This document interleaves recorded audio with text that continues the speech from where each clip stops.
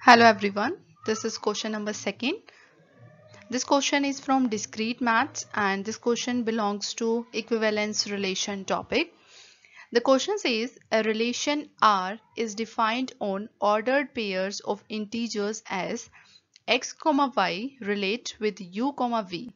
If x less than u and y greater than v, then R is, what type of relation is this? There are some options given: neither a partial order nor an equivalence relation, partial order but not a total order and equivalence relation.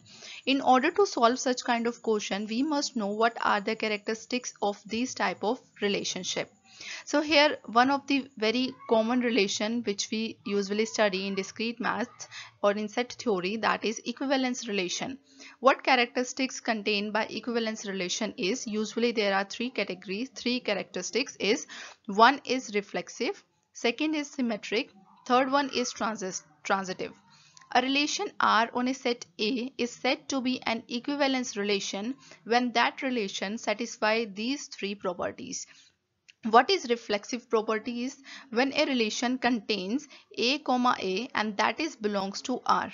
For example, a set A contains the value 1, 1. That means this relation is said to be reflexive, where the values of the first and second element is equal.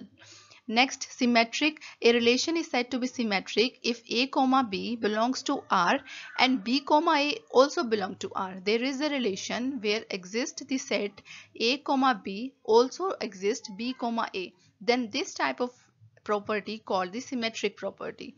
Next, transitive. A relation is said to be transitive when a, b belongs to R and b, c belongs to R and a, c is also belong to R.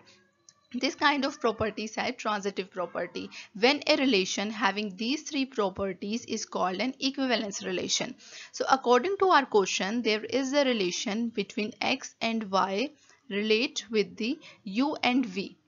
In order to satisfy the reflexive property of an equivalence relation, we know that the value of the x and u should be same, because that's what we are saying, that 1, r in a relation and 1, 2 is also in relation. When x and u value is equal, then we say that this relation is satisfy the reflexive property and this comes under the equivalence relation, and then we will satisfy the other properties as well, for example symmetric and transitive.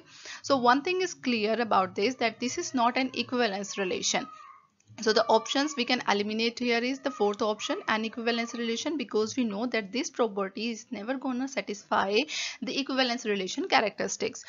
Now let's check the another types of relation, that is partial order. What is the meaning of partial order is when a relation satisfied with the reflexive, weak or non-strict partial order, commonly referred to as a simply partial order. What does that mean? When a relation satisfies the reflexivity, antisymmetry and transitivity. And we know at the first place that this type of statement is never going to satisfy the reflexivity of a relation. That means it will not comes under the partial order relation as well as under the equivalence relation.